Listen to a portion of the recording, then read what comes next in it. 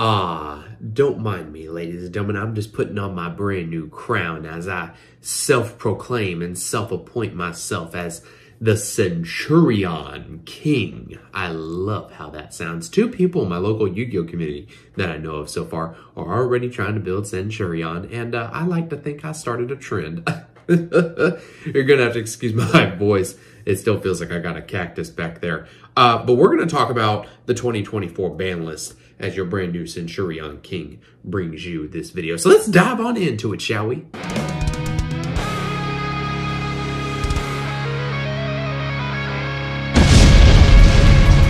Hello, ladies and gentlemen. It is your host with the biggest ultra ball of the most, Avery LR32 here, and destroy the ever-living boo-boo stain off that like and subscribe button as we climb even higher the 1300 ladder. All the new subscribers from that 10th place deck profile are probably going to be really weirded out by that intro, but this is what you signed up for, Sugar Boo Bear. So be sure that you're hitting that subscribe button, that ding-dong notification bell. I really do appreciate all of the support. So now that we have our invite and now that we're just kind of chilling for the rest of the year, I wanted to talk about our next ban list because I feel like we're not going to be getting another list until probably January, honestly, more like February 2024. And we're just going to be riding on into this new year with what I believe is going to be a big ban list with a lot of changes going into this new year. You know, keep in mind that we get Maze of Millennium in January, and then a few weeks or so after we get Maze of Millennium, we get Phantom Nightmare, which has the Ing Master Pack Bit, which is a level 8 Synchro Monster that's good support for Centurion. And of course, Maze of Millennium has Bonfire Transaction Rollback, which is going to be insane, I predict.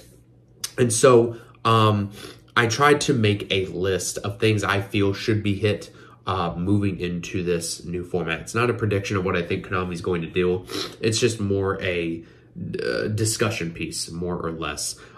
Which reminds me, I meant to put on the triple tactics cards on here, but we'll talk about that. So let's go ahead and go into the ban cards. First and foremost, the Ishizu cards. These got banned in the OCG for good reason. You know, the fact that Yugioh and Kelbeck mill you 5, and one of them can mill you 5 more if exchanging the spirits in the grave, which you may think isn't that good, but the fact that you could just simply go like, Foolish Barrel Goods, dump exchange of the spirit. Oh, hey, I'm going to make you mill 10 cards. Like, mill decks have never been that good outside of now, like Runic. But the fact that they have one card that can potentially mill you 10 if you decide to play Exchange of the Spirit, but more because of the fact that it's just a freebie mill 5 and get all of your tier plays going like crazy. Not to mention Keldeo and Medora being able to shuffle back cards, so you have graveyard interruption on either player's turn, is just insane. These are some of the most broken cards ever made in the game. They need to be taken out back and shot. Along with that, King Calamity. Now, you're probably thinking, Avery, you just basic, I don't even want to call it top regional because it's not top 8. We should have got top 4 if I didn't misplay, but not to toot my own horn about that, but we'll just call it top 16. Avery, you just got top 16 with Centurion. Why do you want to hit King Calamity? To be honest with you, Centurion isn't just King Calamity Turbo. There were matches, especially against decks like Rescue Ace that are more back row heavy, where I did want to drop King Calamity. I wanted to drop a Cosmic Blazar in like attack or defense with its 4,000 ass and just sit on it.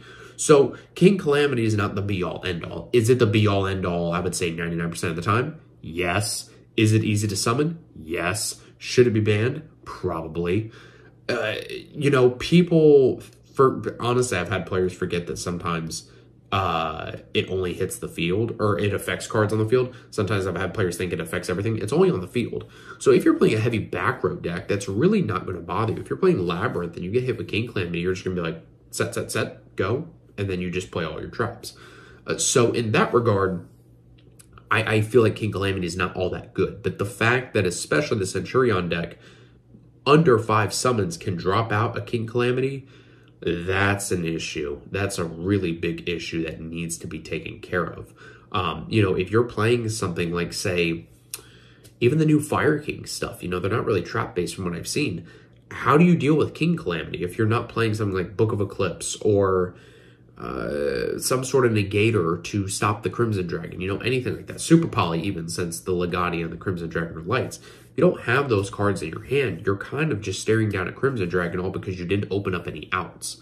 So take that for what you will. And Imperm isn't really an out because if you're not a Momo like me, then the Centurion player is going to wait till you commit a card to the field so that you can't Imperm the opponent because you don't have any cards up. So Imperm is not even a good answer to the Crimson Dragon / King Calamity in that regard. So I think hitting King Calamity, it still makes Centurion playable. It's Cosmic Blazar spam, plus with 15 hand traps, maybe like a TC Boo Floodgate in the main, and then you go from there. You know, the deck is still very much playable. So along with that also being banned, I don't know if this is going to be a hot take or not, but Dimension Shifter. I feel that Dimension Shifter is a hand trap that had good intentions upon design, but the issue is of how many decks can abuse it, and the decks that are hurt by it just auto-lose to it. Now, you could make the argument that decks that auto-lose to Shifter maybe aren't necessarily built the best. But when you look at decks like Dimension Shifter, Tier Element, and I would say to a lesser extent Dragon Link, those decks rely on the graveyard a lot. So if you hit them with Shifter and they auto-lose to Shifter because, you know, they don't play cross out or they don't see the call by the grave, which is, you know, obviously a one of, should they just be forced to lose because of the deck that they chose to play? I don't know if that's necessarily healthy. And I've seen a lot of people lately in the community saying Shifter's a busted card. It's great when you open it and it just kills an opponent's deck to where it's just a turn skip, basically. But is that really a good thing? Similar to King Calamity. King Calamity is good when it goes off, but is that necessarily a good thing that it's just basically a turn skip for the opponent? Like I said in my deck profile, I summoned the thing like 7 times, and every time I did, I won. So that should speak for itself, Sugar Boo Bear. Is it a good thing that I won because of the King Calamity? It's not necessarily healthy, I would argue. So I think that hitting Shifter in some regard, preferably banned, I think really needs to happen. I don't think you can hit it to 2 and especially not 1, because then it becomes a max C factor where it's like you just opened up the Shifter, you opened the one of, like, congratulations. I feel at that point you're kind of going into some Luxacky territory. Along with other stuff getting banned, like I said, there's a lot. Eradicator. Now, I'm sure some people are going to say, Avery, Eradicator hasn't been a problem. Like, why hit Eradicator now? That's exactly the issue. It was an issue in 2012 when Dark World came out, when your boy was playing Eradicator then. It was an issue when Jeremy Mitchell won Nationals, basically because of Eradicator. It's going to crop its ugly head up from time to time. It needs to be taken care of. This is going to be a hot take, and I only say this because I saw this in a TCG Player article about a year ago, and it makes a lot of sense, and that's terraforming.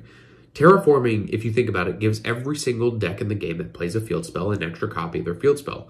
Please tell me how many decks in the modern game of Yu-Gi-Oh! That are meta decks don't play a field spell. I'll wait. Tier Element has 2 of them things. Visa Starfrost has, like, what? The archetype lore as a whole, like 5 or 6 of them things. Stand-Up Centurion. Centurion has a field spell. Runic has 2 copies of the field spell. Granted, technically they got more because of Hugin and Runic Tip and whatever. But Terraforming adds an extra copy of the field spell in general. And I feel that if Konami wanted to go to the route of hitting deck consistency broadly, I could see Terraforming getting banned. Do I think it's going to happen? No. Like I said, I got this from a TCG Player article. I think it was Zach Butler that wrote it like a year ago. I could be wrong on who wrote it. But it was an interesting position to take on a card like Terraforming that hasn't really seen any talk besides me since. And I think it's just an interesting point to bring up, that Terraforming is just such generically a good card because, let's be honest, every meta deck in the game, it seems like, has a damn field spell. Why not hit the consistency overall? I don't know. But that's all that I have for the bans. Let's move on to the limiteds now. So limited, I have Runic Tip. We've got to hit Runic more in some way. I've been calling for Tip, just the Tip, to go to 1 for quite some time. Tip needs to be taken out back and shot. It needs to go to 1.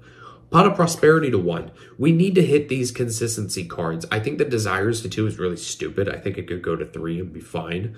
But Pot of Prosperity, the decks that play Prosperity are already planning in advance when they put the card in their deck and they're sitting down to play what 3 to 6 cards they're going to be banishing. So it's really never an issue. Oh, you can't draw cards.